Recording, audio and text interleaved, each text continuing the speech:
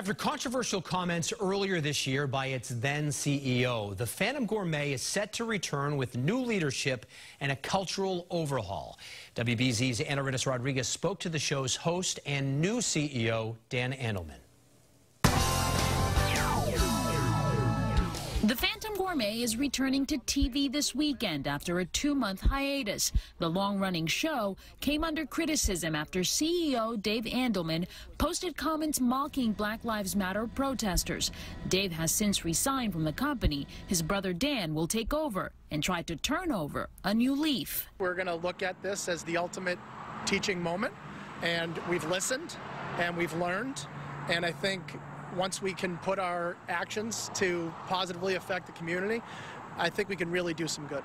Those actions include a complete overhaul of the company's culture. We are looking to an extended, at least year-long engagement to do executive coaching at the highest levels of the organization, working with the actual staff, looking at hiring. Dan Andelman has enlisted community activists like Tito Jackson, who will help Phantom use its platform to elevate minority-owned businesses. The real objective is working with people who are going to hold them to the grindstone when it comes to doing the right thing over the course of time, and actually changing the show so the show is a reflection of the folks that are in the community. And confront racial injustice by becoming an ally and meeting the moment. This pandemic has been absolutely devastating to the restaurant business, but it's been disproportionately devastating to minority-owned restaurants in the city of Boston.